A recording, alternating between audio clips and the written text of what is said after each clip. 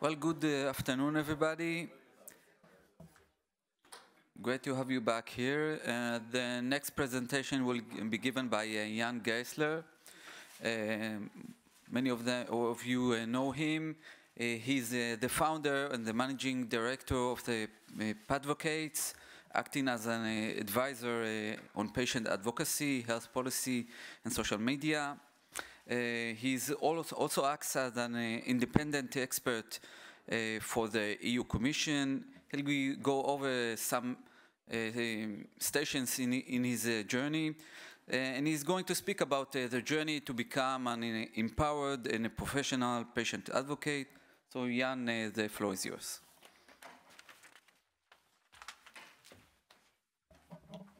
Okay, so thank you so much for your kind introduction, and glad to be back to the MPE AGM. I've been asked to talk a bit about the journey to become a professional patient advocate. It's been taking me a while to compile that presentation because actually I've been doing this advocacy work for now about 17 years, but I've actually never presented about how do you actually get there to become an influential advocate. It's quite strange. I've never covered that. So what I want to talk about actually is probably first of all, and usually that's also something I usually don't do on stage, is really to talk about my journey as how I became a patient advocate, because it actually started about 17 years ago. When I was 28, I was actually after university. I had my first really cool job in industry, in media. I was working in the innovation department. Just suddenly I got the diagnosis of cancer, of CML, chronic myeloid leukemia, which is a disease that, if it's untreated, kills within 3 to 4 years. And where at that time, there were all the treatments that are available today were not available at that time. So actually, I got confronted with probably not turning 29, and I think most of you know how that feels. And then I thought this is probably not the end.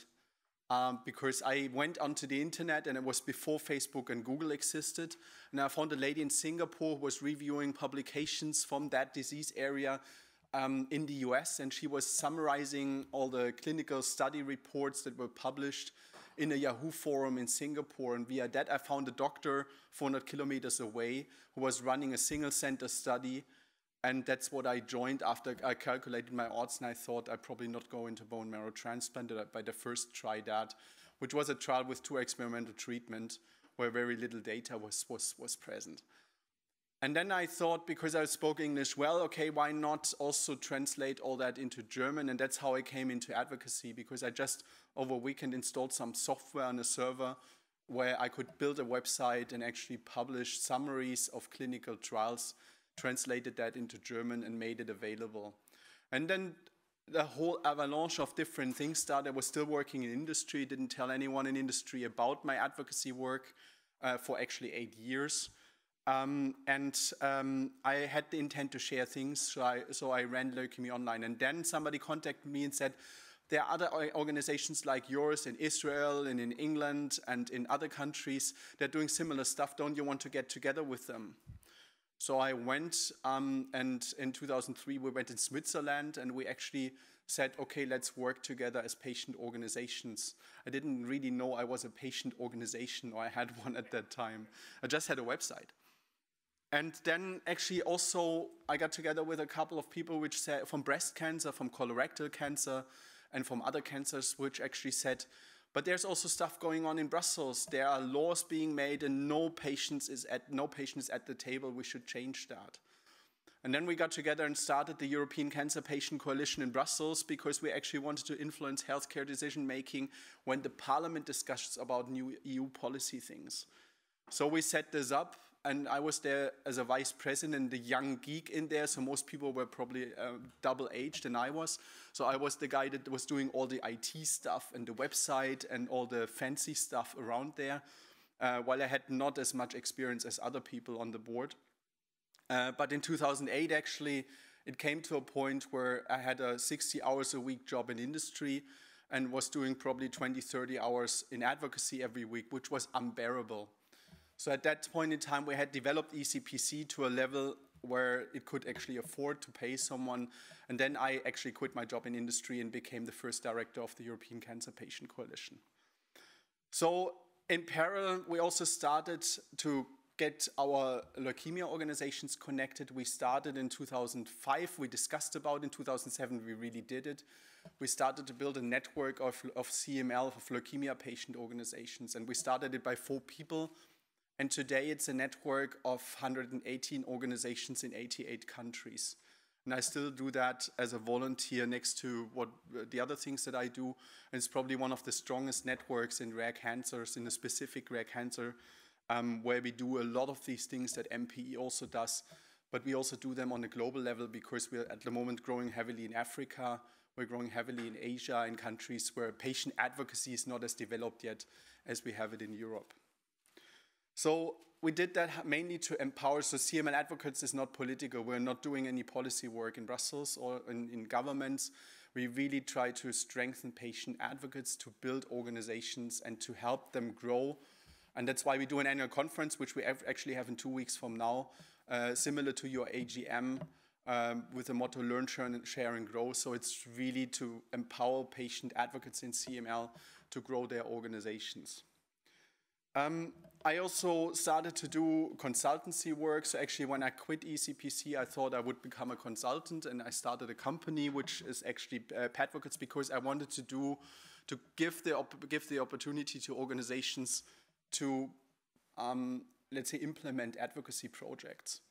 But then the EU came into my way, the European Union, because there was a call for empowering patients on medicines R&D.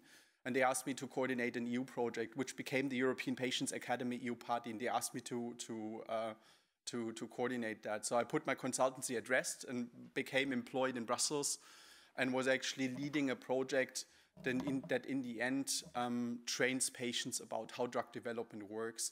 And those that are on the ADP in MP probably know a bit about it, because we have developed a lot of material to train patient advocates like you to get involved in clinical trial design or at the EMA level when drugs are being approved and so on. So that's what EU Party did. So that's my journey. And as you could see, I mean, my background was business. I never planned to be in advocacy. I never had a medical education, and I had no clue about how to build nonprofit organizations. And I must say it's been really a tough ride, because with all the ups and downs in between, quitting a job, not knowing whether the NGO is going to survive, being in a medical field with a lot of professionals, and you have no clue and never had the basic education, it's been a rough ride. And what I really want to achieve today is that you don't need to make the same experiences that I did, because some things look very straightforward here, but I can tell you it's been really tough, and there were a lot of pitfalls in between, which I hope you will not also experience. So that's why I speak a bit about patient advocacy and about things that I found useful for patient advocates to grow and to become a professional. And I mean a professional not in the sense of a paid professional, a professional advocate. I mean a very influential, very strong advocate in cancer patient advocacy or in myeloma. So to talk about that, what do we want to achieve as patient advocates? Of course, our core thing that we do, why we exist as patient advocates, is to support patients.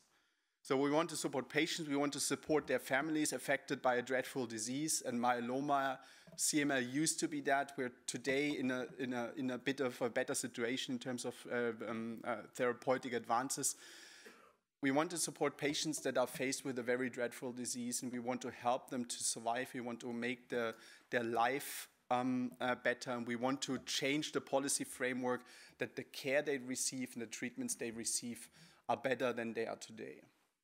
And we want to help them to make the right choices. And this is what we do day by day. This is why we run the local support groups. That's why we run online forums and Facebook groups and all kinds of support services and do brochures. That's what a business person like me would call our core business. But we also want to help clinicians to give the best services possible to their patients and prevent bad and outdated practice. And we know there are fantastic doctors out there, but there are also very bad doctors out there. And I can tell that in Germany, about 70% of CML patients are treated by community oncologists and not by the big university hospitals that go to the medical conferences. And I can tell there's a lot of suboptimal care, even in a very rich country like Germany. So helping clinicians is, of course, part of our mission to better think about what do patients need. Then, of course, influencing regulators, because we might see that drugs are coming to approval, there are market authorizations going on in the EMA, and there are good products and bad products.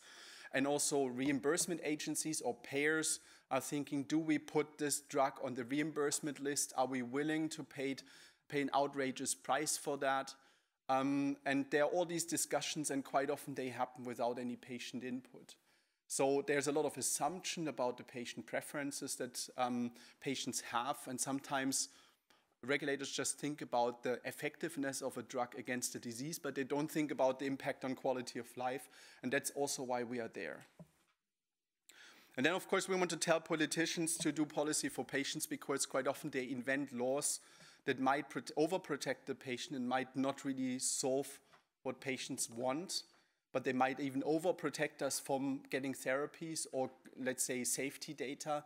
And they might probably be more cautious about things than we are, or they might just not give attention to things that are really harmful to us. So we want to influence politicians. So this is more or less I would say, the role description of a patient advocate, because these are the different things. And it doesn't mean that everyone does everything, but it's in general, some people just do support, some people just do policy, some people just go to the researching companies and try to help them make better trials. But it's more or less, that's the catalog of things. And if we take it one level up, what is the role of patient organizations? It's basically what I say, usually 3 levels. The first level is really patient support, so the core business, what I call it, inform, support, navigate, help, be there for patients, give them better information, help them navigate a very complex environment where they are just thrown into because they got a disease, and also help their families. Then health policy, influencing policy and the framework of patient care. And then, of course, research, so to try to help researchers. These are the 3 levels. And again, some organizations do all 3 of them. Some just do research. Some just do patient support. But it's very important to distinguish these 3 roles. Kind of a controversial slide is we sometimes waste our resources. I mean, we are all there for a mission, and we are all there for a reason. But sometimes we just waste the energy we have, and sometimes our energy is not the same level of energy of a healthy person, with things that are in the end not of the benefit of patients, but just appear and probably stop us doing the right thing. So what's the risk of advocacy failure? What's the risk of what we do probably is counterproductive, is not delivering to where we want to be? Barking up the wrong tree, a very, very common symptom we have in patient advocacy, that we complain that Europe should fix it, while the thing is actually a problem of our own country, or that we are calling on the governments of our own country while it's actually a responsibility, for example, of the European Union. So barking up the wrong tree is a big issue. Keeping chairs warm, it's also a symptom we have. We are being invited to so many meetings, and often we don't ask, if we go there, are we just going there because we are curious and it's interesting, or do we go there because we leave impact? And what we observe sometimes in these meetings, that people go somewhere, what I call warm the chairs, but they haven't really left anything at the meeting, and they haven't taken a lot home, and they haven't contributed. Being territorial, trying to defend our grounds, 2 organizations on the same disease in the same countries fighting with each other because they feel that's mine and not yours. And we waste our energy with rivalry and things like that. Blaming others that things are not happening. That's also a very common thing, because it's very easy to complain what other people should be doing instead of thinking, what can I do to change things? And that's also something we quite often do. And I mean, it's not something typical for advocacy that's happening everywhere, but we sometimes say we do it for the patients and you don't. And that's a very dangerous path sometimes to take, so blaming others is quite a spread symptom. And then disqualifying ourselves. So going there with emotions, shout and cry, I would sometimes say, which might be an important thing sometimes for us to do, to use our emotions, because that's what we patients have, because we have the feeling of suffering. We have the feeling of we cannot dare to see this going so slowly. But just being emotional, being off topic and talking about things that nobody has asked or not being well informed is working against us. And that's something that I want to address in this presentation, is mainly the latter point, is to say, how do we qualify ourselves? How do we make sure that we have the knowledge, that we have the skills, and that we have the impact in the things that we do as patient advocates?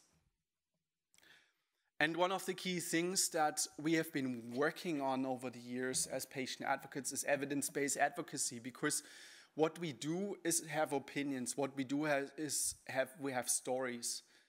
But sometimes it doesn't help if you just go there with an opinion and a story, because people, especially politicians or clinicians or politicians, will actually disregard your opinion because they say, it's just Jan saying that.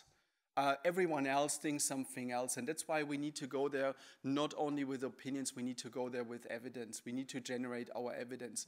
And that's something we sometimes disregard as patient organizations, how much power we have.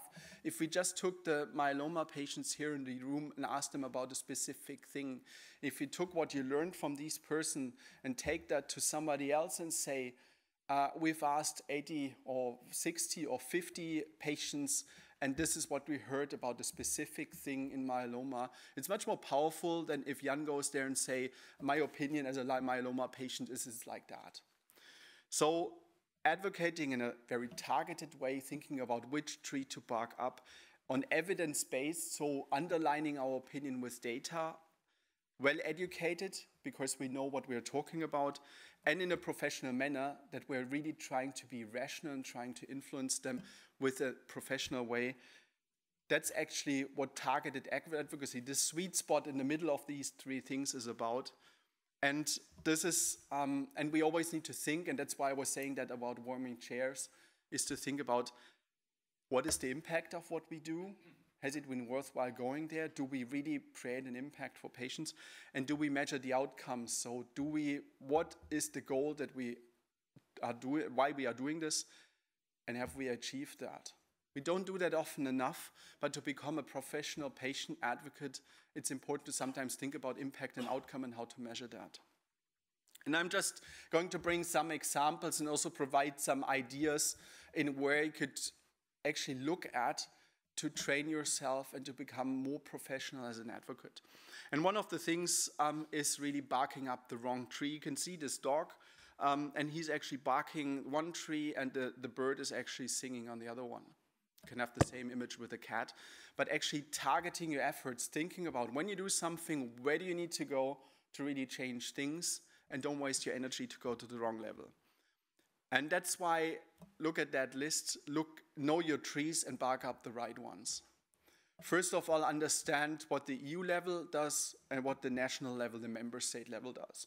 For example, EMA, the approval of medicines is European for all oncology drugs. You need to go to the EMA if you want to talk about that.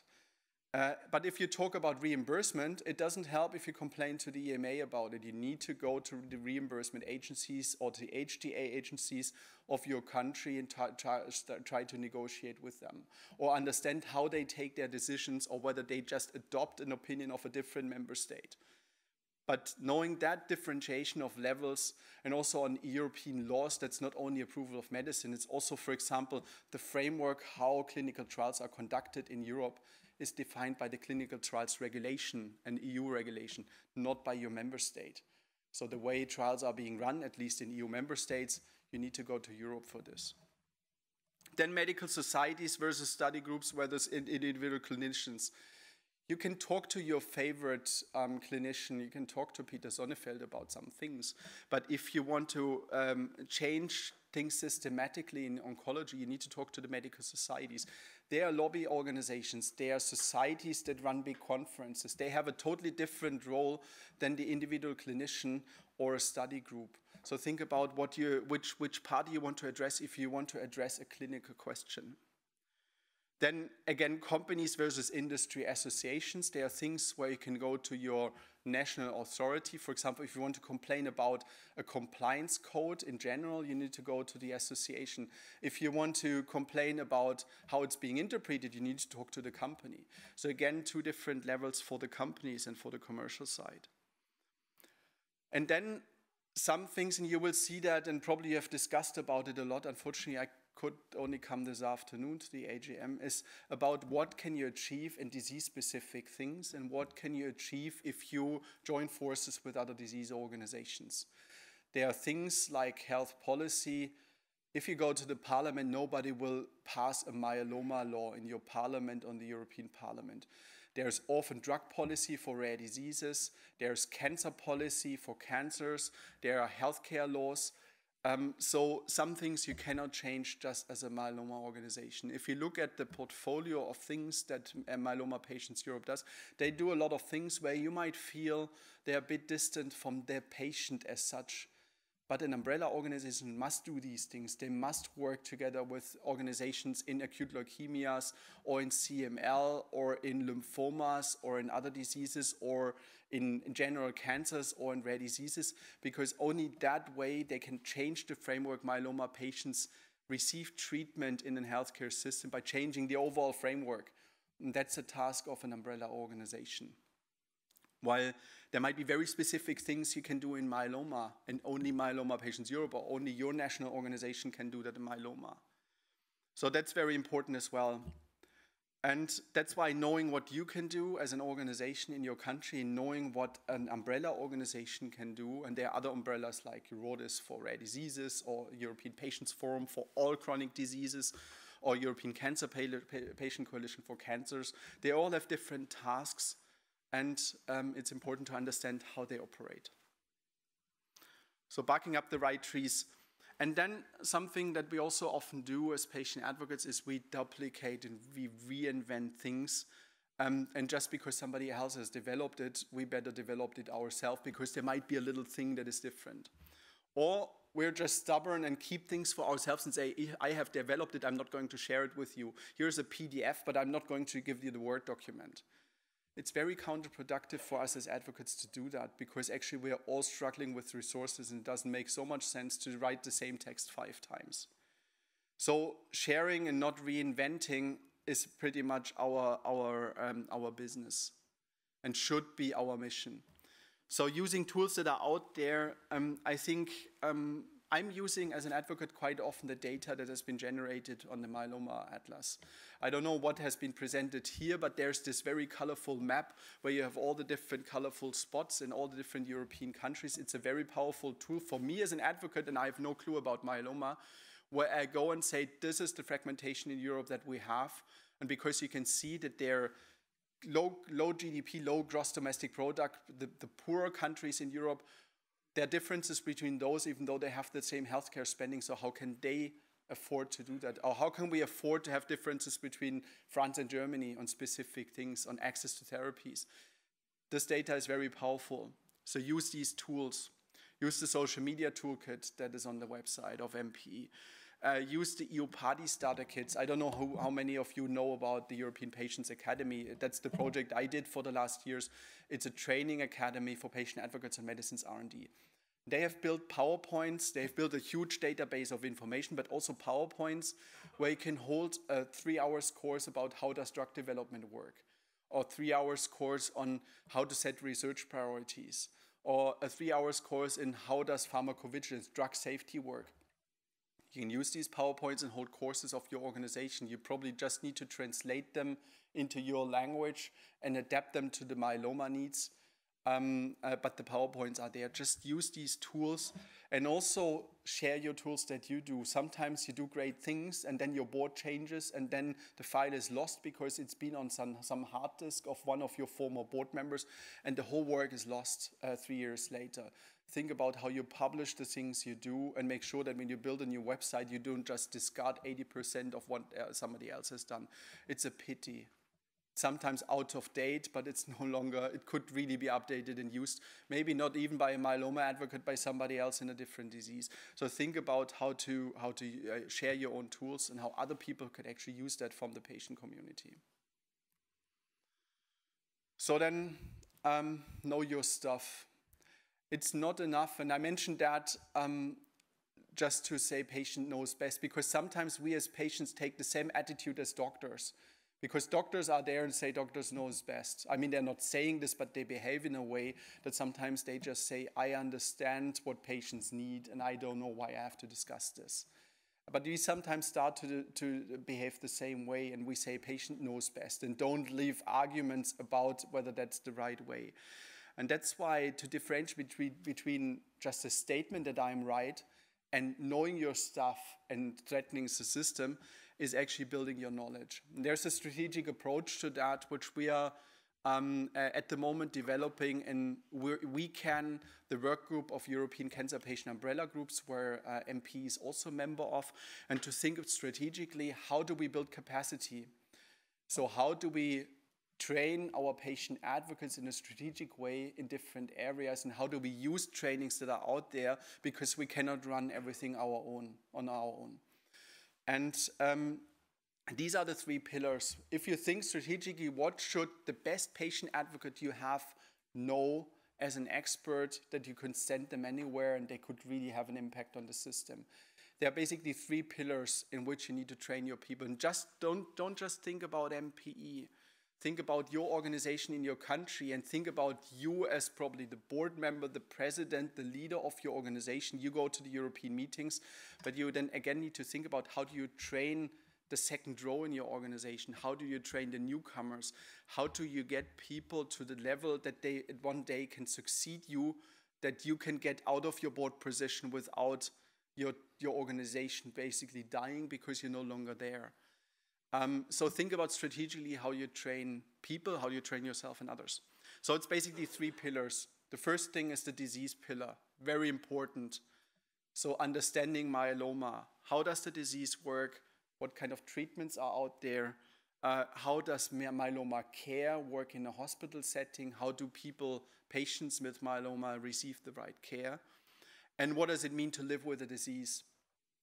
And what does it mean to live with a disease is probably your strongest argument when you discuss with others, because you understand it much better than anyone in the room when you have it full of doctors and regulators. They have no idea what it means to wake up with myeloma and to go to bed. So that's your strength in the disease context. The second pillar is systems knowledge. So to understand healthcare systems, to understand science. How does access to treatment work in my country, and what does Europe mean in that context? What are the regulatory process to get a drug or treatment or diagnostics or whatever from being existence in technical terms to getting into patients? How does the regulatory chain work? Navigating the healthcare system as such. So how does my healthcare system work? Every country has a different system. In Germany, we have some kind of committee that takes decisions. Half of them are healthcare providers, half of them are insurances and payers. They take the decision on the reimbursement list. You need to understand that mechanic actually to navigate in that and to think about how can I impact decisions being made. What is the difference EU versus member state? How does research development work? So if you're being called into a meeting with a company or an academic group, when they present the protocol, how can you judge what can be changed to the favor of myeloma patients? Talking about crossovers between one arm and the other, thinking about eligibility criteria, which patients are let into the trial, which are excluded from the trial, and all these things. To understand that, you need to have some understanding how do clinical trials work. And for example, you train that in the advocate development program in MPE. General patients' rights, they're very different from country to country, and also how industry works. Because you need to understand the incentives of industry to do research. You need to understand what they're telling you, and you need to understand how they behave in a very complex ecosystem, how they understand in terms of pricing and all these things. So understanding how industry works helps you a lot to actually lobby them. Because sometimes we're being criticized for being lobbyists of the industry. I always say I'm a lobbyist to the industry because I want them to do things we want. And that's why you need to understand how they work. Some industry people in the room. Advocacy tools and best practice, and that's the third pillar. Huh? Good. Advocacy tools and best practice. These are the tools to grow your organization structurally, and how you basically do that. How do you as an organization access, for example, medical publications? How do you access information that is relevant to patients? How do you access information about which centers in your country run a specific trial? How do you access information that you want to transform into patient information? And we know this is privileged information and sometimes not given to us as patient advocates. How do you run projects professionally? How do you do project management? How do you, for example, measure also the outcomes? And how do you do budget planning? How do you present yourself? And how do you present your organization, your communication skills? And also NGO governance. And I can tell you this has been a very bad experience in my advocacy life. There are a number of organizations. Governance has always been difficult because in good times you don't think about building rules. And in bad times you suffer that you don't have them. And you will never, in this situation, introduce good rules because everybody is across. And that's why I think about NGO governance very early and think about that the tasks and responsibilities are clear-cut. So these are the three pillars. And then basically there are three levels. And of course, everybody's starting at the bottom level because usually we are not trained for this. We come into advocacy because we have no clue and we are thrown into this for some reason. So there's a starter level, there's a medium level, and there's an expert level. And of course, over time, you try to move people from the beginners to the medium, and some people you try to develop to an expert level. And of course, not everybody needs to know everything. You might think about a person like you have Kate, who has huge experience in regulatory, but she's also started somewhere. And so you try to move people from step to step. And the way you can actually think about an education strategy is to say, so what is out there? Because you cannot, as an organization, do all of these trainings yourselves. But actually, there are trainings out there. There are actually excellent resources, and unfortunately, not enough people are going there and not taking things then in action when they've been there. And I just want to mention some of the educational activities that I know of and that I really think are very good. I mean, the Advocate Development Program on one hand, that is very different this year than you had it last year.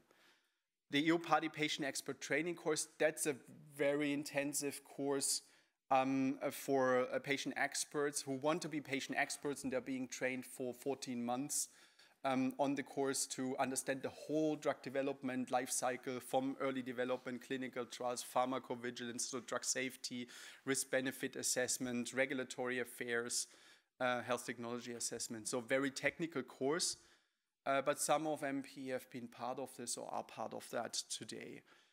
Then the EU Party Toolbox on Medicines R&D. That's the same thing like on the course, but broken down on a website so you can access it on euparty.eu in 9 languages. So if you want to understand what placebo is, if you want to understand what a phase 3 clinical trial means, or if you want to understand how the Orphan Drug Committee at EMA works, it's more than 3,000 documents in that database where you can inform yourself in total about medicines drug development, medicines development or drug development.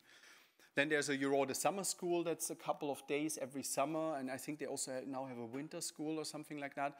That's the Rare Disease Umbrella Organization. They also do trainings, and they do it mainly in the area of regulatory affairs. But a very popular course every year, and because MP is a member of Eurodes, I think you're also eligible for that course. Then the European Patients Forum.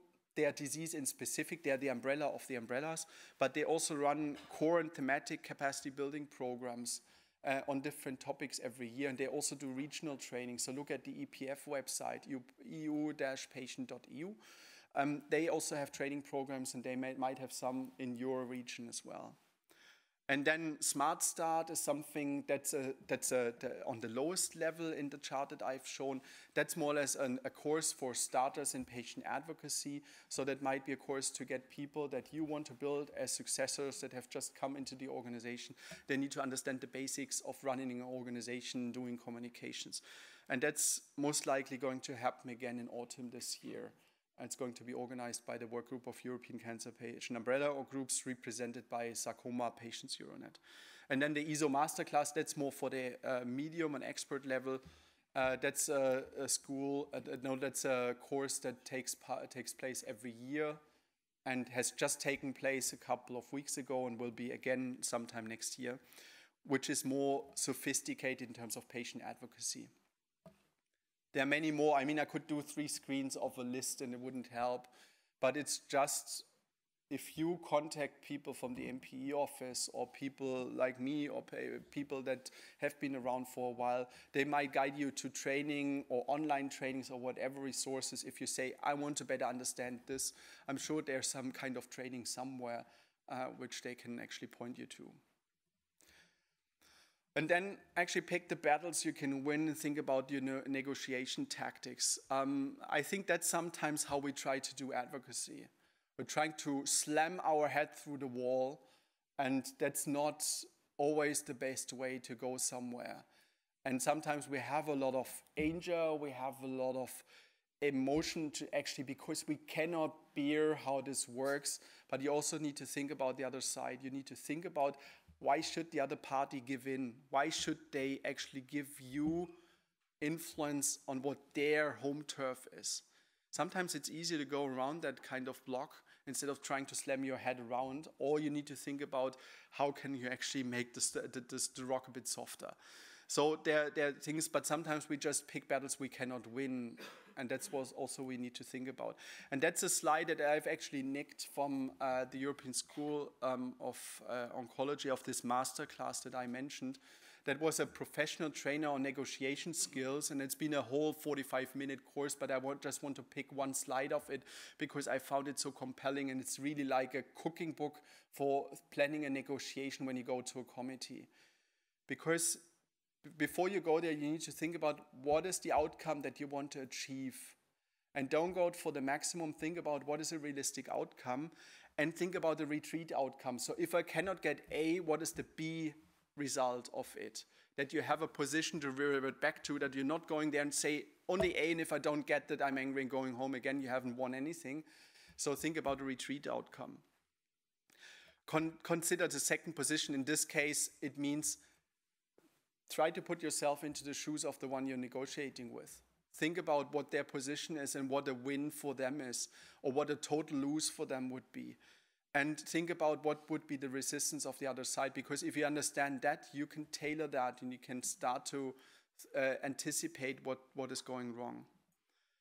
Then be clear with your reasoning, the benefits, the risk of the proposal you make, and present additional evidence. That's why I say if you want to convince somebody, and I could speak on evidence-based medicine for evidence-based advocacy for another 45 minutes, I don't do that, but do these kind of surveys. Try to ask a lot of patients and go there with some data and tell them this is what our patients think about it. And provide some proof for your position. And then, of course, make your delivering compelling. I mean, there's a lot about communication skills. If you go there with a well-prepared presentation or paper or anything, that's probably quite supportive than if you just go there and talk for 45 minutes when they ask you to introduce yourself. So try to package it the right way. Explore the barriers and resistance when they're resistant. Don't confront them. Try to give them some empathy for their position while you're still staying hard on your primary outcome or the retreat outcome. And also at the end, try to ask them for commitment. I mean, it's just, I find that cookbook, it has told me a lot about what I do wrong at these kind of meetings sometimes, because I just go there and try to slam my head through the wall. And I mean, some people know me well. Sophia is laughing, and I knew that. I try to do that on the top right quite too often, and it doesn't help. I can tell you, it just doesn't work. But I try to do it still. So tactics. So in summary, that's my last slide, and then actually I'm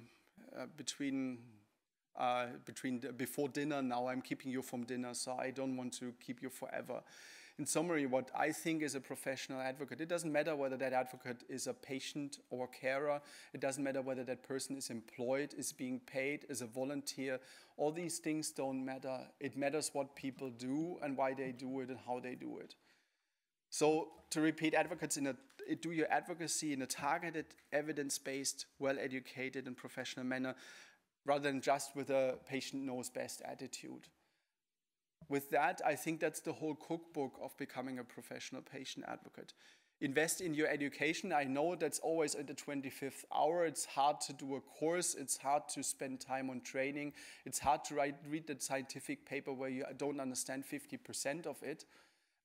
But it's worth, because knowing that, you're going to get the respect of the other party. You're going to get the respect of the clinicians if you at least try to understand what this whole thing is about. Use existing tool and share your tool, and consider your impact and outcome of what you do. And sometimes think, when you're being invited to a meeting, are you doing that just to please someone? Are you doing that because it's nice to be there? What could you do in the 8 hours that you could do at home instead of traveling to this meeting? So think about what is the impact and outcome of you doing whatever you do. And if you think about that sometime more, I think you can be a very professional, very powerful advocate. With that, I'm at the end of the presentation, now open for questions. Thank you. How much time do we have? I'm out of time already, am I? We're out of time, but I mean, we can have a couple of questions if you want. And I'm there for dinner as well, so you can ask me over dinner as well. Are there any questions? Or are there still energy and batteries after this long day? Okay, so thank you. As Jan is joining for dinner, you are very welcome to ask him at any time. He will be with us. Okay, so a big applause to you. Thank you very much, Jan. So, thank you very much, survivors of this very intensive day. I hope it has been helpful and useful for you. I just have a little remarks for today and for tomorrow. First of all, I mean, we have been stuck in this hotel for like 2 days, so today we'll go out to downtown Brussels to have a nice dinner, relax a little bit, and so. So I ask everybody to be at the reception at 7:30, because there will be 2 buses picking up us to go to the restaurant there in Brussels. So now you have a couple of hours to relax, to refresh, and so on. Please, I know some people is missing, so if you see some of your colleagues who has gone to the room for something, please tell them to be at 7:30 there at the reception. There is another thing, as I mentioned during the first day, you know, tomorrow we're going to hold the General Assembly. This is only for full members, but I'm asking you, especially those groups in which 2 delegates are attending, we're also holding this AL amyloidosis session at 10 o'clock. So it would be great if you can speak, because maybe this would be an area of your interest, and it would be good to have some of you in there. Finally, and this is very important because we have the staff in there and they are not going to allow you to go out, you have your feedback forms in there, so if you can just give us your feedback, I think this will be highly appreciated. Some of you have been telling us very good ideas and very good suggestions during the meeting, so if you can put them by writing and also evaluating us, it would be great, so we can improve in our next AGMs. For tomorrow, the checkout time is 12 o'clock. So maybe you will have time to do the checkout at the little coffee break that there is at 11:15, I think, if I don't remember wrong. But please make sure that you check out before 12 o'clock. And finally, for some of you, my colleague Ana Rovira is down there. For the General Assembly, we need the official address of all the members attending. Some of you already gave it to her, but some of you are already missing, so if you can please contact her at the back of the room just to make sure we have your official address. This is needed because, as you know, we are signing the new constitution in the notary on Monday here in Belgium, and we really need to have this information. And that's all, so thank you very much. I hope you enjoyed this day, and we see each other at 7:30 to have a nice time in Brussels. Thank you.